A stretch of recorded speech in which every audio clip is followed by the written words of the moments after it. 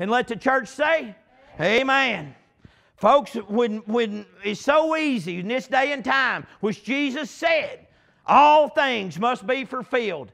It's got to happen. What sister was bringing out this morning about the walls, I'm going to bring you out some scriptures right now. And like I said the last time, God allowed me to get up here and the brothers did.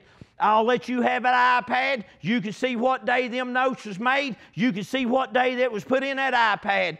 God is setting this up. God's trying to speak to somebody in here or speak to us. It's time to wake up. It ain't no time to sleep. Yeah, we may have loved ones in the dust, but I've got some scriptures telling you, honey, they're coming out of there. If they was truly born again, children of God, son, the ground's going to bust. You just wait and see. I don't care if you believe it or not. That's totally up to you. Love you, brother, like the way you brought her out this morning. I don't care where you believe it or not. I feel sorry for you, but when God does the drawing, you walk the blood of Jesus under your feet, you trample right on, you're on a head-on collision with God Almighty. There ain't no room for, there's no gambling in this. God ain't playing games. Praise His holy name. Hallelujah. As she was saying this morning, how the walls has been broke down. I'm going to read you something right here in the book of Daniel. I praise God. I'm just going to read it to you. And I set my face unto God to seek by prayer and supplications with fasting and sackcloth and ashes. And I prayed unto the Lord my God, and I made my confessions and said, O Lord, the great and dreadful God, keeping the covenant and mercy to them that love Him and to them that keep His commandments. We have sinned. Now, folks, I ain't singling out nobody. As we continue to read here, it's going to speak of a nation. Honey, let me tell you something. This world is headed downhill, and son, she's getting ready to crash mighty fast. We have sinned and have committed iniquity and have done wickedly and have rebelled, even by departing from the precepts and from thy judgments. Hallelujah. 9 and 12. And He, that's being God, had confirmed His words, which He spake against us and against. Once again, this is in Daniel 9 and 12. And He has confirmed in His words, and that's God, which He spake against us and against our judges that judged us. That's the Word of God, folks. By bringing upon us a great evil. What we saying? Huh? Come on. We're right on target. Hallelujah. For under the whole heaven had not been done as has been done unto Jerusalem. I know He's speaking there to Jerusalem. But if y'all just allow me, you read this and you look what's happening in the United States. Now, I heard a brother bring this out once before. Just like when that big tsunami or whatever hit down there. Honey, it hit the just same as the unjust. We're going to suffer some things for the evil. But those that shall endure to the end, the same shall be saved. Hallelujah. And it was written in the law of Moses, and this evil has come upon us, yet made we not our prayer before the Lord our God, that we might turn from our iniquities and understand the truth. Therefore the Lord watched upon the evil and brought it upon us, for the Lord God is righteous. He's righteous. He loves us. He just ain't liking the ways. Amen? Amen.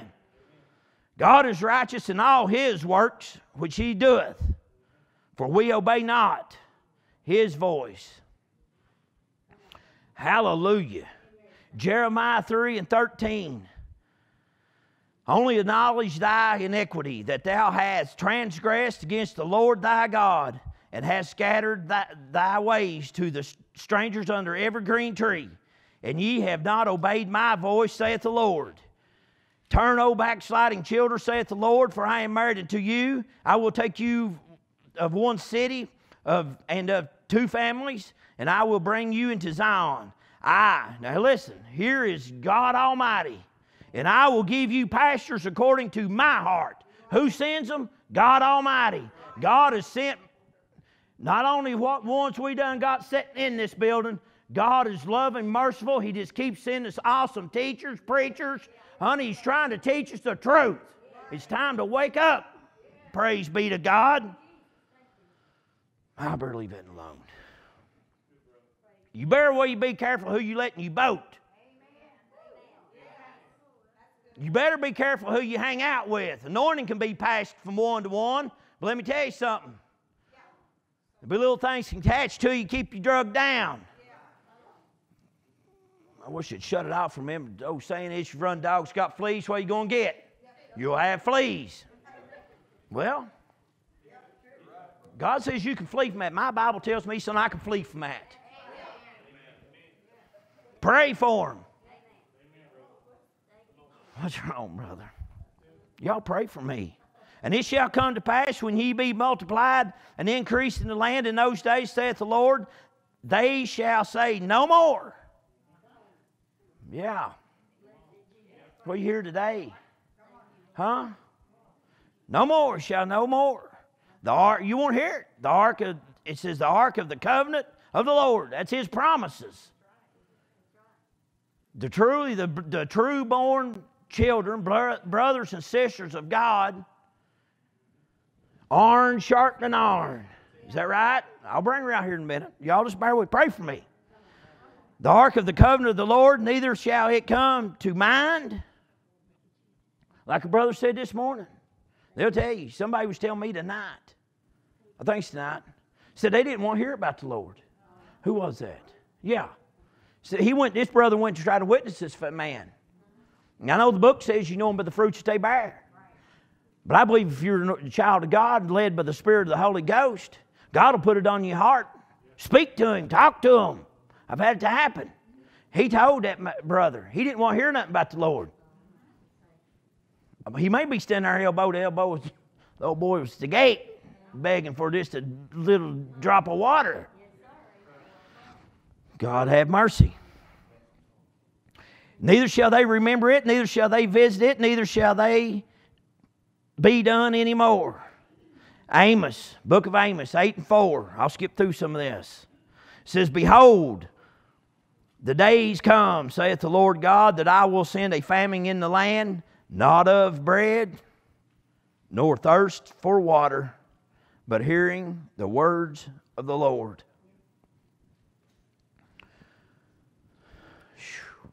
Praise be to God. If the disciples come to Jesus and asked Him, it's in Matthew 24, what shall the signs be before the coming of the Son of Man? I think I got a gut feeling Jesus might have known Him being the Son of God. Right? All you can hear is what's been passed. We may be in this world, but we ain't of it. And I like what about Saul's armor, or David's armor. Don't let nobody put nothing on you. You pray and you seek God Almighty.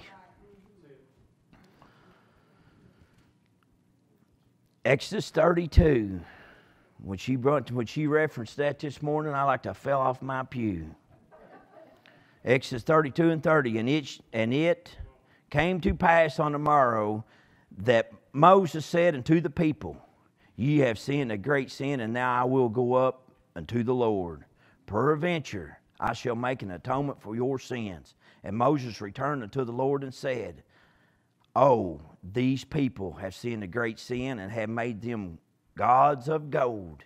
Yet now, if thou wilt forgive their sin, and if not, blot me. I pray thee, out of thy book, which thou hast written. Now, who wrote it? Who is keeping the book of remembrance? Malachi 3:16 says, God has got a book.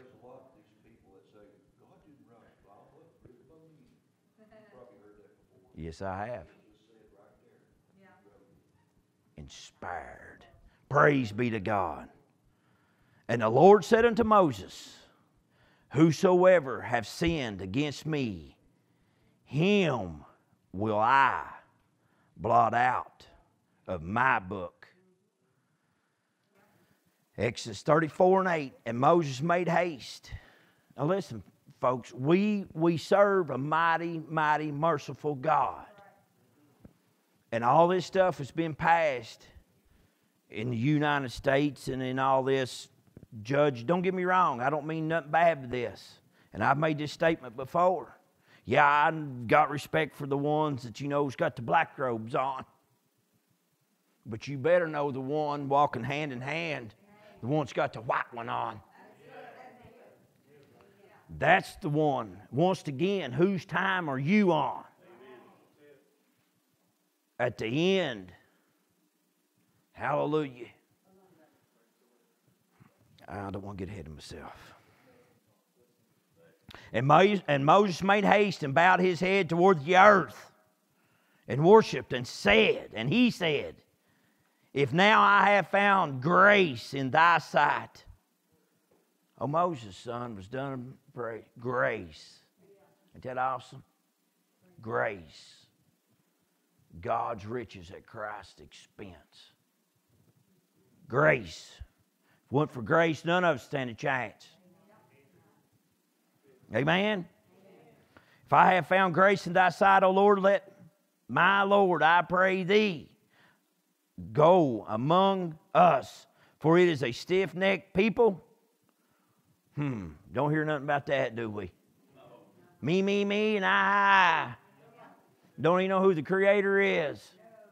Don't even know who's giving them the breath that they even breathe. Hallelujah.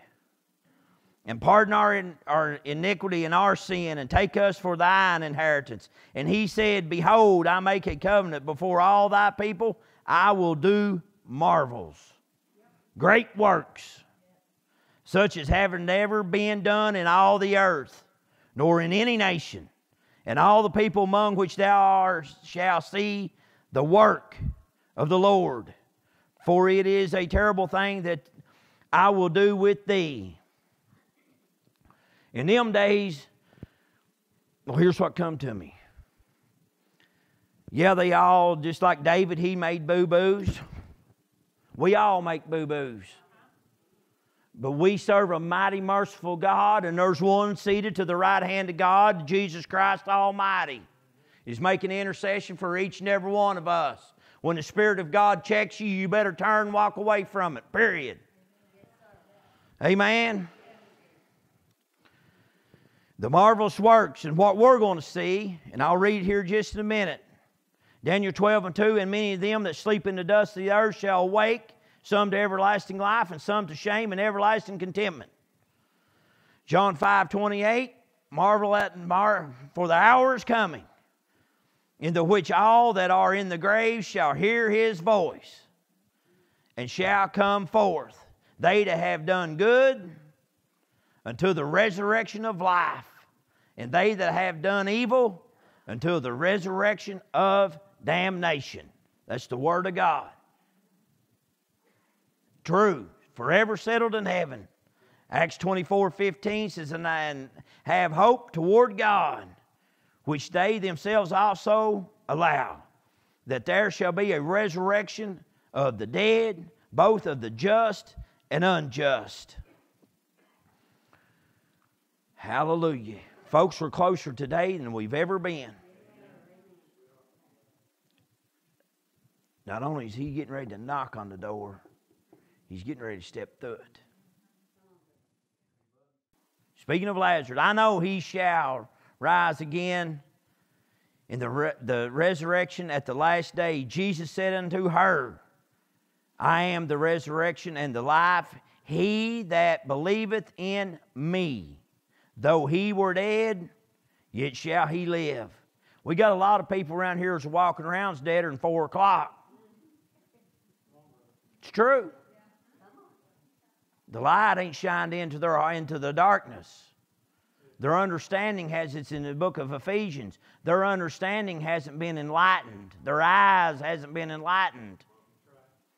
They probably experienced a drawing, but they just wanted from God, drawing from God, and they walked away and left it.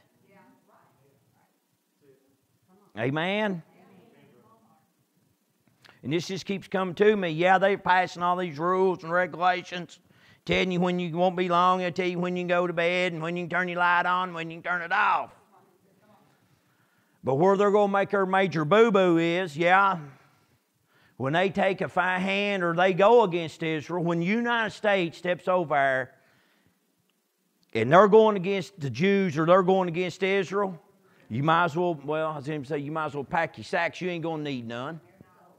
You're going to be, in a twinkle of an eye, we're getting ready to read it here just in a minute, you're going to be handed a big white robe if you're truly born again. Amen? Whosoever liveth and believeth in me shall never die. And he asked her, believest thou this? Believest thou this? For 1 Thessalonians 4:14, for if we believe that Jesus died and rose again, everyone in here believe that? Everybody in here believe that? Amen. Maybe I'm boring you to death. I'm sorry. Take it up with God. Even so, them that also sleep in Jesus will God bring with him. For this we say unto you by the word of the Lord. By who? It's God. That we which are alive and remain until the coming of the Lord shall not prevent them which are asleep. For the Lord himself shall descend from heaven with a shout, with the voice of the archangel, and with the trump of God. And the dead in Christ shall rise first. Hallelujah. They which are alive and remain shall be caught up together with them in the clouds to meet the Lord in the air. And so shall we ever be with the Lord. And here's the kicker. Wherefore, comfort one another with these words. Right? Whose words are they? God's. He just allows us to use them. For his glory. For his praise and glory. It's all about him. We can do nothing without him. All strength comes from him. 1 Thessalonians 5:5. It says, ye are all the children of light. If you're truly born again, prepared to meet God Almighty, let this sink in. Get your heart wrapped around this. The children of the day, we are not of the old darkness. All this old stuff going on in the world. There ain't none of you in here like it. Amen? When the dark clouds rise, yeah, the storms are coming, but we always got a shelter. We always got refuge. Jesus Almighty. Jesus knows. Just bear with me. I'll bring you, I got you some scriptures on that one. Therefore let us not sleep as do others, but let us watch and be sober. For they that sleep, sleep in the night, and they that be drunken are drunken in the night. But let us, who are of the day, be sober, putting on the breastplate of faith and love, for a helmet, the hope of salvation. Hallelujah.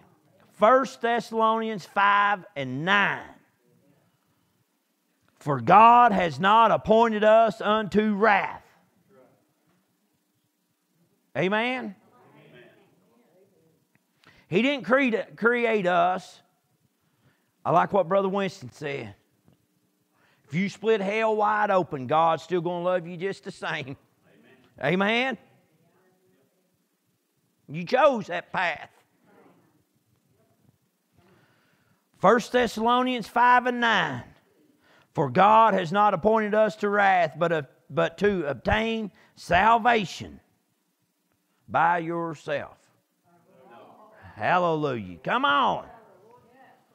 By our Lord Jesus Christ, who died for us, that whether we wake or sleep, It's either by the grave or we're standing on our feet somewhere. Isaiah, I love this. Well, I'm getting ahead of it, but I'm going to tell it anyway. Some's going to be sitting on bulldozers. Some's going to be standing in factories. Some's going to be out trying to help people out on the streets. Some's going to be laying on creepers underneath cars. It says, in a moment, in a twinkle of an eye, you're going to see little children. You're going to be standing in the presence of God Almighty. He ain't going to put more on us than we can't stand. He knows what's going on. Once again, who died for us? Jesus Christ Almighty. You don't work for your salvation. Well, the Bible says you must work your salvation out through fear and trembling. That's right. That's what the Bible says. But your conduct, how you living, that's your daily walk with Him, not with mankind. It's how you walk with God. It says, once again, 1 Thessalonians 5:11, wherefore comfort yourselves together, edify one another, pray for one another, lift each other up to the throne of God. Pray that God will give you somebody, put somebody in your path, that you're allowed to tell them what Jesus Christ done for you, how He brought you out of the clutches of hell. Wherefore comfort yourselves together and edify one another, even as also ye do. And they that be wise shall shine as the brightness of the firmament, and they that turn many to righteousness as stars forever and ever. I love this. David was a mighty man of God. And like I said once or just a little while ago, yeah, he had boo-boos. We all make mistakes. But God is a loving God. He just ain't liking the ways. God will never leave you, and God will never forsake you. And I think David could hear from God. Don't you all? Yeah. I do. But in Psalms 37 and 25, David said, I have been young, and now I am old. Folks, God ain't going to forsake us. God ain't going to hang you out to dry. Period. I have been young, and now I am old. Yet have I not seen the righteous forsaken, or his seed begging bread. Amen. Once again, church, whose time are you on? We're all on a head-on collision with God Almighty. Nothing more, nothing less. Because in Revelations 10 and 6, as I wrap this up, they want to come and get us a song. Revelations 10 and 6. And I swore by Him that liveth forever and ever, who created heaven and the things that therein are, and the earth and the things that therein are, and the sea, the things in the sea, that there shall be time no longer. Jesus Christ, the Son of the living God, stepped out in time. If you reference the word time, it says delay. God delayed His plans for us. No time no longer. But Jesus stepped in time to change the course of man. So I was riding down the road and I heard that and I about had to lock it up. That's true. Son, I said, "I'll see you all." Whose time are you on, church? No man knows the day, time, or the hour. Only God Almighty. Book says not even the angels know. They ain't none of us knows.